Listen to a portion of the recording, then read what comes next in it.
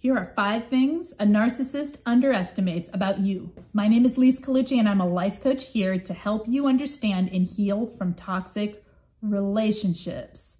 So what are those 5 things that a narcissist will underestimate? They're always underestimating you. I mean, frankly, it's a good thing they underestimate you because then they don't see the amazing who you are and start attacking you in a real way and start coming after the real parts of you, all right? When they're projecting and they're throwing a bunch of nonsense at you, at least you can eventually learn and through healing that was never you they were attacking, it was projecting. So what are they underestimating? Your ability to see right through them. They're underestimating the fact that you can see the narcissism. You can see the manipulation.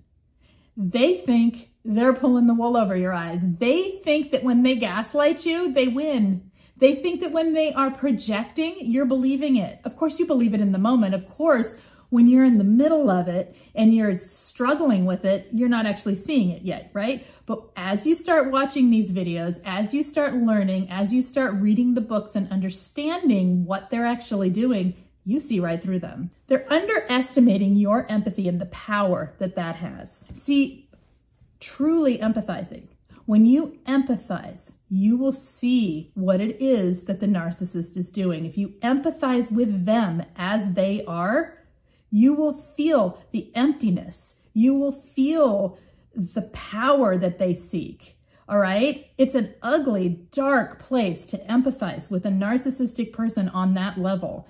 And the power of empathy is that you are actually able to do it. And when you see that, my friends, run the other direction because that will never change. That will never get better. And what you're seeing is the truth.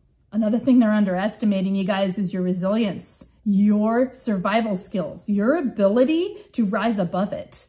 They are underestimating it, thinking that they're crushing you. And you know what? Let them think it while you plan your escape. They're underestimating your intelligence. The fact that you can learn and change your emotional intelligence, the fact that you can actually make changes and heal, they're underestimating all that because they want to keep you right where you are. And the biggest thing that they're underestimating that you may not even see in yourself right now is that you will be okay without them. That you will not only be okay without them, you will thrive without them. You will no longer be suffering without them, okay? They think that by asserting all this control over you, that they can keep you as their supply as long as they want to. But the thing is, they're underestimating you because you don't actually need them. If you guys need help with anything regarding healing from toxic relationships, check out the information in every video description. There's information on coaching, group coaching, and peer support. So I'll see you over on another video about toxic relationships and healing.